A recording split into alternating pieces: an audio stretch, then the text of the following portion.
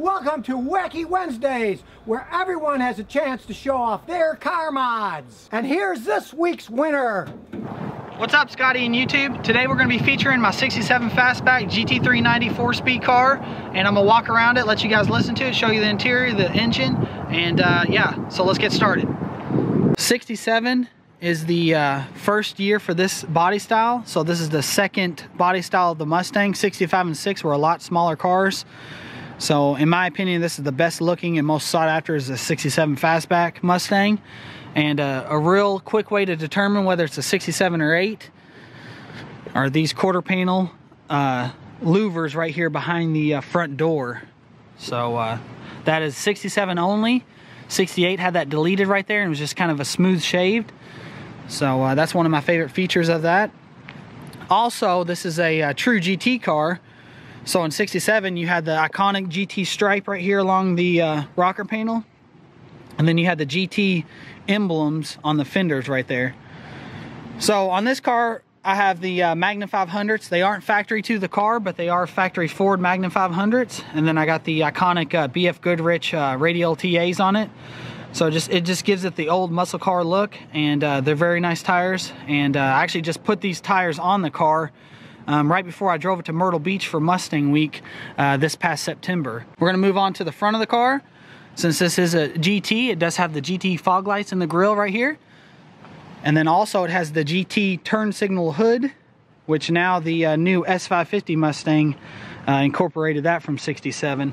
So when you turn the turn signals on, the indication turns on right here. So it's pretty cool to have people riding the car that's never seen that before, and then telling them that's factory from back in 1967. Also on the outside right here, you have these swing windows. So I guess it's for a lot of smokers back then so that you can ash out while it's raining. But this car has no AC, so you open it up, cool little breeze on your legs. It kind of helps out a lot, so I really enjoy that. Then right here, we actually have the vented louvers, which is Fastback only.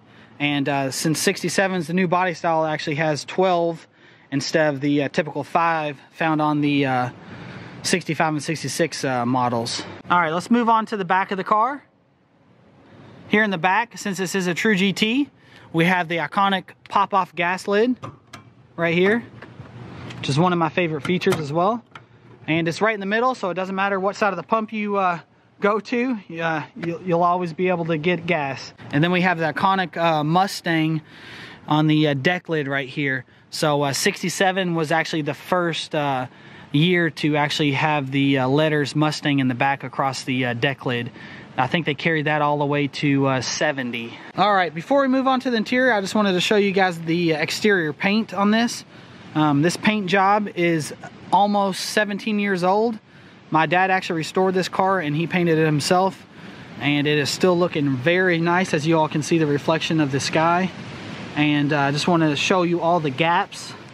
The hood gaps and everything are all pretty much perfect. Front headlight buckets are very nice. It's hard to find an old Mustang with these kind of gaps on here. And the doors just open and close. Beautiful. Nice firm shuts. All right, so this car is a factory with deluxe interior, which is pretty rare for these cars. Which comes standard in deluxe is the aluminum dashboard right here. Brushed aluminum door panels as well. A lot of people that do the resto mods and stuff like that in the Eleanor kits, they kind of just put the brushed aluminum in their car, but it's not truly a deluxe interior. This door shell is actually its own part number, being deluxe interior. It has this grill down here with the speaker hole and the courtesy light. So a lot of people don't actually incorporate that when they try to put deluxe interior in their car. So, and then this door panel as well as deluxe. Also, with the deluxe package are these seats. You have these emblems into the seats right there. And then you also have these hard back seats with the stainless steel trim around there. Extremely rare, and they go for quite a bit on eBay. So one of my favorite things of the car is the lower console right here. You can actually, when you remove your seatbelt and it's not in use, you actually have these seatbelt holders right here, which is pretty nice.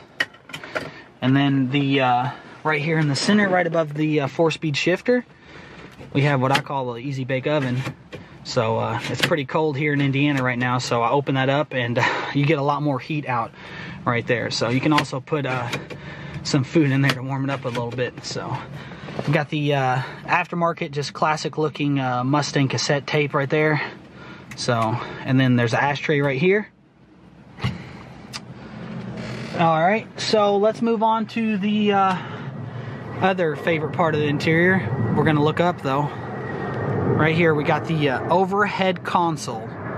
So pretty rare.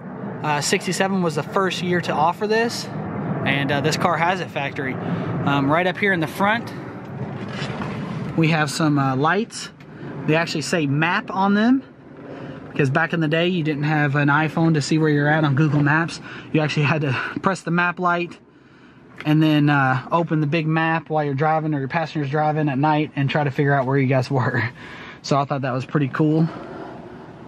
And then on the back right here we have these rear courtesy lights, which is standard in every fastback. And then we have the fold down seat, which this car is actually not equipped with a fold down seat. That's supposed to be bolted up there. But 67 was the first year to offer as an option not to get the fold down seat. You can see this crease right here. This is where the actual fold down seat, so it actually fully cover this. And then this would be carpet with chrome trim. And then the back would actually be a trap door where you could open it and put your skis in the back, or a long board or whatever you wanted to that wouldn't fit in the trunk by itself. So yes, I would like to have a trap door. It's cool, but it's actually more rare not to have it, as it was an option not to have it for the first year. So I think it's pretty cool that mine doesn't have it, but I would like to have one. So, but I'm just trying to keep this car original. Also here in the back on Fastback only, we have these air vents right here that you can open and close.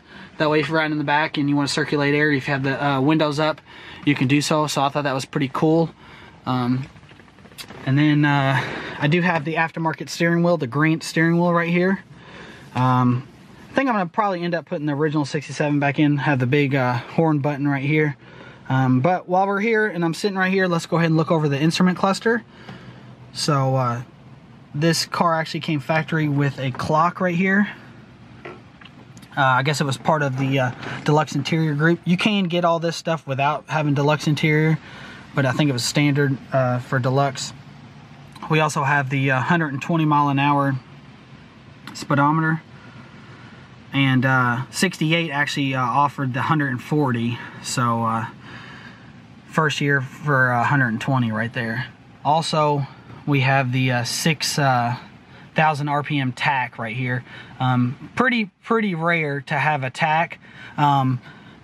You could actually get the tacks even in automatics, but just because it was GT didn't mean it come with the tack. So that was actually a special option, and the wiring harness is actually different if you have a tack than if you didn't have a tack. So it's very hard to actually just add one in without replacing the whole dash harness, because it's all built in. But 68 actually started going to 8 grand instead of 6. So this is period correct for my car. And then we're going to go ahead and go down to the floorboard right here. And as you can see, my brake pedal right here, it's got the emblem for the disc brakes. This car is standard equipped with the 4-piston Kelsey Hayes disc brakes. They were on all the Shelbys, and they have quick release pads, which make it really easy to slide the pads in and out. And I guess Shelby really liked that because it was real easy to race with that way. So this car stops good. Of course, the rear still have drums, whether it's a GT or not. It does have a 9-inch rear end with 390 gears in it. And then we have the brights right here with the foot.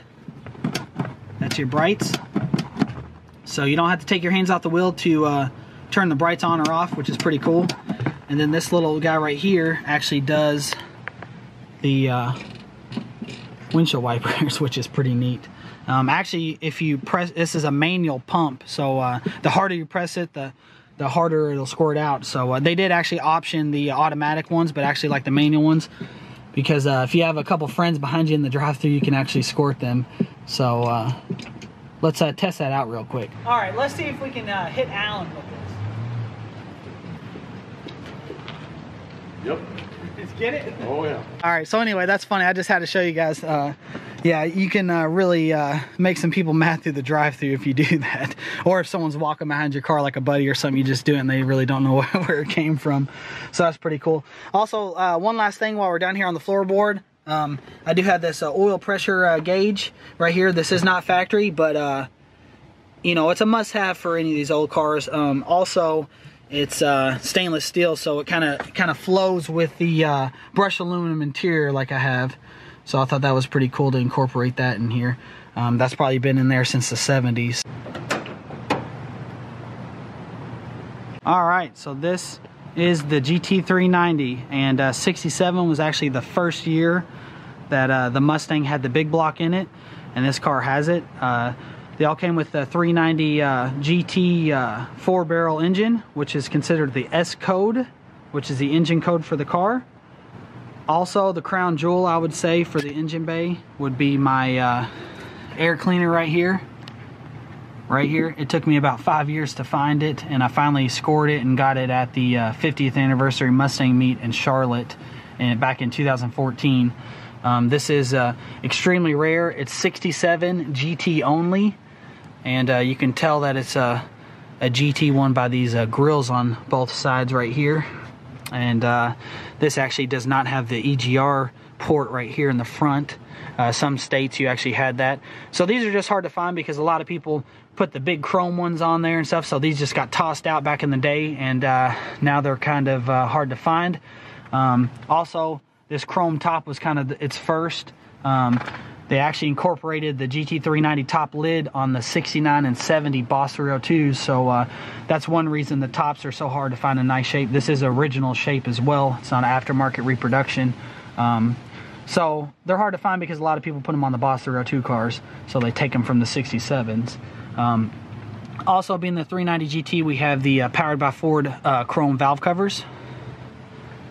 And then I went ahead and got the Autolite battery top. It's just to make a newer battery look old. The original batteries are extremely expensive, so it just kind of works out and kind of helps out at some shows. And then here is the windshield bag right here that we were squirting Allen with. So 67 is actually the last year for the bag, and then they moved on to the plastic containers for 68. 68 actually got a lot of plastic stuff in the Mustangs. That's kind of where they were taking over with all the plastic stuff, and because it was a lot cheaper to produce and stuff like that. Then right here we have the power disc brake booster right here on the driver's side. We do have the export strut brace right here for the shock towers. And then just to show you guys, I'm sure some of y'all are curious on this. This is an S code car, true S code. The 390s actually had this shroud right here. And 68 had the 428, which was the first year that Ford offered the 428. But in 67, you could actually get a 67 Shelby with the 428. So Shelby didn't even use the 390. But being 67 factory from Ford, the 390 was the best you could get, unless you special ordered the 427 side oiler. And those cars are worth big money because few of them were produced. Let's move up to the top of the hood real quick. Here is the wiring harness for the turn signals that I was showing you guys earlier. Right there. I did install a new water pump over the summer, and you can see the engine's not pristine. It's dirty. I've actually put about 120,000 miles on this car, outside paint and all. I've been driving this car since I was 16 years old. I actually took my driving test in it and passed the first time. No power steering, 4-speed car. I parallel parked it perfect, and that lady just checked off and said, man, you can drive. And it was kind of funny because my twin sister actually failed 2 times, so she was upset and cried. But of course she wasn't driving this car, I was driving it. But when my dad fixed it up, I actually got to drive it out in the country, you know, on some back roads and stuff when I was like 15. So I kind of knew how to drive the car before I actually took the test, which was a big advantage for me. But yeah, I actually drive this car. It's no Trailer Queen. Like I said, my dad painted it almost 17 years ago, and you can see it's still very nice, especially for all the miles I've put on it. I drove this thing to Pennsylvania, South Carolina. Here you go, right here, Carlisle Nationals. We actually got second place there in Carlisle, Pennsylvania. But yeah, I drive it, no trailer queen, but it just shows if you take care of something, you know, you can make it last. I take very good care of it. You know, I don't do anything crazy in it, and just keep it clean, you know, keep it waxed, keep all the dirt off and everything. And it's kind of my time capsule. I guess that's enough talking. Let's fire this thing up for you guys.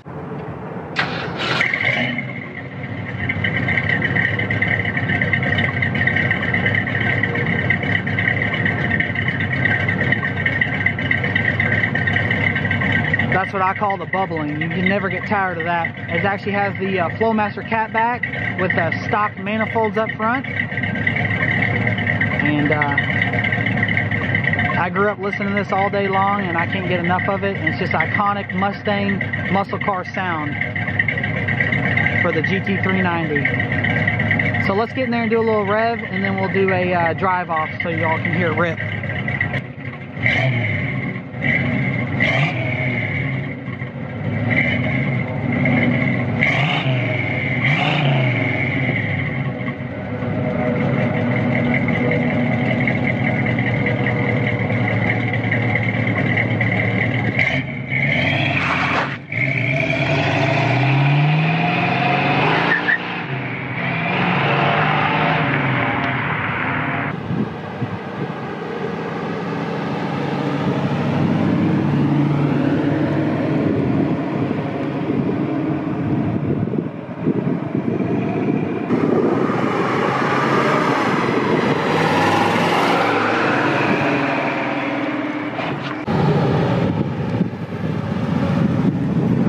Alright guys, that's going to wrap up the video. I'd like to thank Scotty for featuring my car and giving us the opportunity to share with you guys. If you guys want to check out some more Mustangs, some stuff that we do, we have our own YouTube channel, TKL Resto. I'm sure it'll be linked in the description below. Yeah, if you guys want to keep up with this car, we'll be driving this car to California this spring for the Mustang show out there. So we're going to film everything. It's going to be awesome. And we also do Mustang restoration, so if you guys are into that, you guys should check out the channel. And thanks again, Scotty. So we'll see you guys soon. Well, that was this week's video, and to have your car mod shown on my channel here, check this out.